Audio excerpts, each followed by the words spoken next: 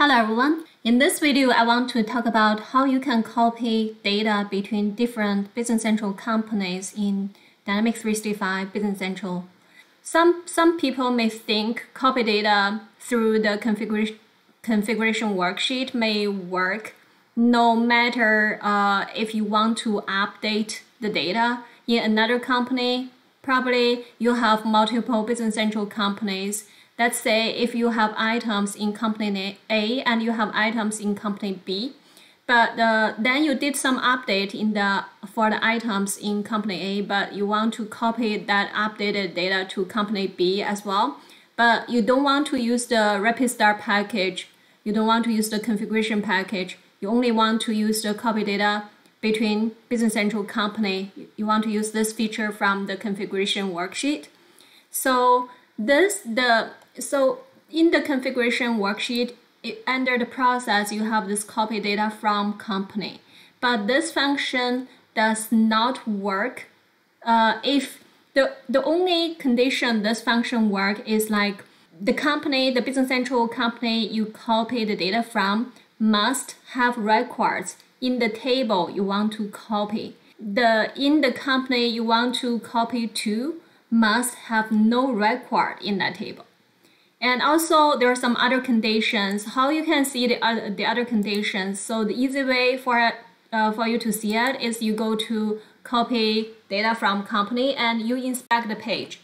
By pressing the Ctrl-Alt-F1 on your keypad, you can inspect the page, and then you can go to the page filters. Then you can see what filters are used on this page.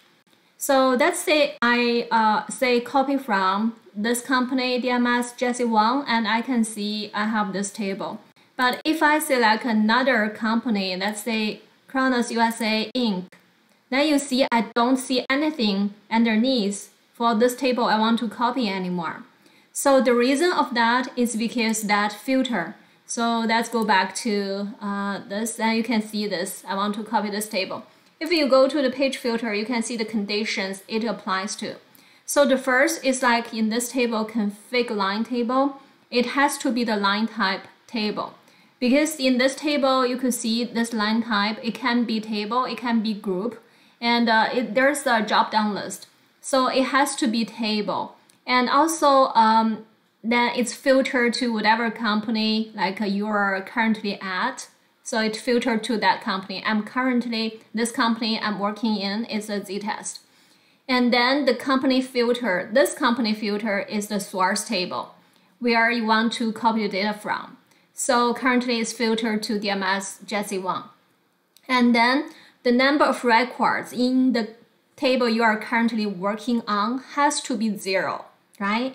So it's not like you already have some data in that table, but you already in another company you have more data. You just want to copy that data to your current company so you can have more data in this company as well. You want to update your existing table. If you want to copy the data for the update purpose, that will not work at all. The only condition it works is like in your current company, this table you're working on, there's no data, and you want to insert the data from another Business Central company which has the record. So that goes to next condition. The source table need to have records. If the other Business Central company does not have any record, then that's the condition, that's the scenario we see here. So if we go to this Kronos USA Inc., we don't see anything here because that's outside of this filter, because this company does not have any record of this table, sales channel table. So that's why you don't see it. So let's go back here, and then, so that's the conditions we can see on this page. And another two conditions is on this config line, the line behind this pop-up window. You have to make sure the licensed table is as yes and the copying available is as yes. How can you get that? Okay, so I'll show you how you can get that. So you can see on this existing line, I already have that, right? So the license, there's a license table here. This is checked, and then copying available, this check mark is checked. How did I get that? Let's just copy this. So let's start from scratch. let's delete this one, okay? So the first thing you need to do, you have to create a configuration package because you need to attach your configuration worksheet with that configuration package. So another thing I want to mention about this feature for copy the data is like, it doesn't matter if it's a customer table or not. It can copy the data as long as you meet all those conditions in that page filter. So I'm going to delete this one. So this is the table I want to copy. So first you have to create a configuration package, and then you have to create that configuration worksheet, okay? So in the configuration worksheet, you have to specify which table you want to copy that data. And then after you create this configuration worksheet line, then you go to your configuration package. So actually you can do this configuration worksheet first. So you can create this line for the table you want to copy the data to first. And then you go to the configuration package. You have to create a configuration package so you can attach to that worksheet. So after you created a worksheet line and you go to configuration package and you click on get tables, and then you have to select your table. So somehow it didn't populate that table yet. So let's go back to our configuration worksheet just to make sure whatever we put in here is refreshed. If you don't click on the next line to refresh it, then it will not automatically save that change. So now let's go to the configuration package, and then we should be able to get that table. So go to this configuration package, click on get tables, click on the three dots. Now you see this table is here. Then click on this selected and click on close and click on OK. So on the configuration package, previously I don't have any line here, but now it's populated here, right? Once it's populated, if you go back to the configuration worksheet, you will see the package code is populated. This is my configuration package code. So this worksheet has to attach to that configuration package. And then at the same time, after I did that, you see this license table, this check mark is checked, and copying available, this check mark is checked. And now you can do the next step. You go to the process, you go to copy data from company, and you have to make sure you select a company which you have the records. So I'm copying the sales channel table. Let's just make sure, like in this company currently I'm working on, I have no records for that table. Let's go to CSM sales channel. I do not have any records. Let's switch to the other company which says DMS Jesse 1.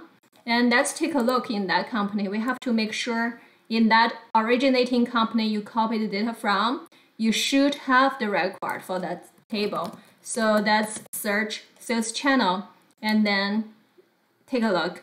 So we do have two records here, okay? So this meets that condition. Like for the company, Business Central company I'm working on, for the table I want to copy, I don't have any records in this company.